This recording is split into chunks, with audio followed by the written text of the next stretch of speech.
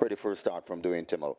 They're off and racing. How we're looking? Didn't get that good of a break. Sunset Silhouette rushes through, and it's Sunset Silhouette, Perfect Brew. Out wide, that's Pellicula. Then comes right against the rail. That's the head cornerstone. Real Boss follows them in fifth and racing at the back of the field. That's how we're looking. Heading towards the 7.5, and it is racing in front. Sunset Silhouette, just the leader from Perfect Brew, from Pellicula, attacking on the outside as they go towards the 6 furlong point. Pellicula now points and goes on by a length. Sunset Silhouette racing in second as they pass the 6.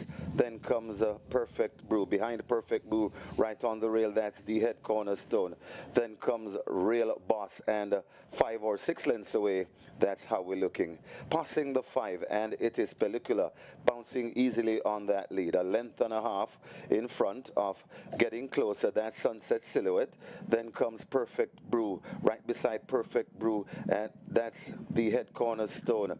Then comes Real Boss, and still at the back of the field, that's how we're looking. Coming toward the 3, and Pellicula is caught and overtaken by Sunset Silhouette. Perfect Brew comes a hunting on the outside, so Perfect Brew and Sunset Silhouette. Pellicula fails, it faded into third, right against the rail and coming on the head cornerstone. Perfect Brew, just the leader from Sunset Silhouette, right against the rail. Perfect Brew in front and begins to pull off.